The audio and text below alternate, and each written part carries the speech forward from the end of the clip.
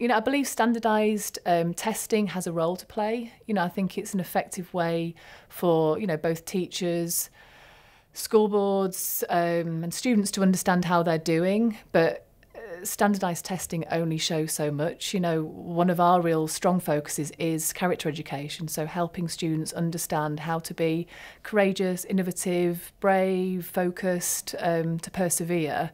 And they are some of the most important skills that a student's going to learn that will serve them through life.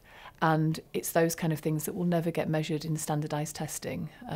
And therefore they get forgotten about, I think, some of the time. So.